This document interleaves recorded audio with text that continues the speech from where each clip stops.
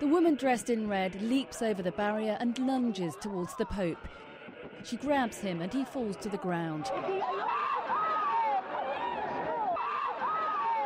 Vatican security quickly tackle the woman and detain her. The Pope is unharmed, but an elderly cardinal suffers a broken leg and is wheeled off to hospital. Pope Benedict has a large security detail who rushed to protect him, but in this instance they failed to prevent the woman reaching him. They help the Pope to his feet, and shortly afterwards he walks up the aisle to continue the service, to applause from the shocked congregation. He's a very remarkable man because he's very gentle in himself and immensely respectful to everybody. And I think he would understand that this was what he now must do and would want to do, and would draw on inner resources that I think that are quite deep, actually. He might look frail, but he's quite, I think, profound and profoundly resilient. People attending midnight mass heard of the news as they left London's Westminster Cathedral. I'm saddened to think on a night like this somebody is attacked, a most lovely man. It's very sad on this evening that someone, used violence, but I'm really upset by that. Let's pray for him and the poor lady who was minded to do such a thing. It's hard to understand why she would want to do something like that.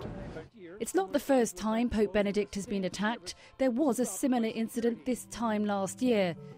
And in 2007, a man tried to jump onto the back of his vehicle. He was unharmed. But papal security has been a concern since John Paul II was shot and wounded in St. Peter's Square in 1981. He survived, but had to later restrict his contact with crowds. But this latest incident again raises questions about the safety of the Pope in public. The frail 82-year-old was clearly shaken by the assault, and it remains to be seen how he'll cope with the continued pressure of his duties on Christmas Day. Kitty Logan, Sky News.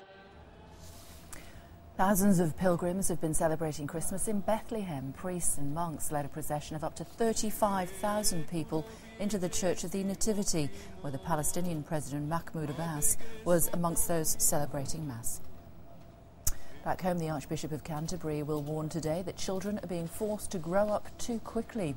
In his Christmas sermon, Dr. Rowan Williams will say, "We have created a whole culture in which there's a basic impatience about learning. We want to get to the point where we can say, OK, that's enough. I know what I need to know. We don't want to be indebted to others. We want to stand on our own 2 feet." He'll also highlight the plight of children who are exploited, adding the meaningless and savage civil wars in places like Congo and Sri Lanka, children who are abducted, brutalised, turned into killers, used as sex slaves. To hear of these experiences is almost unbearable, yet the scandal continues.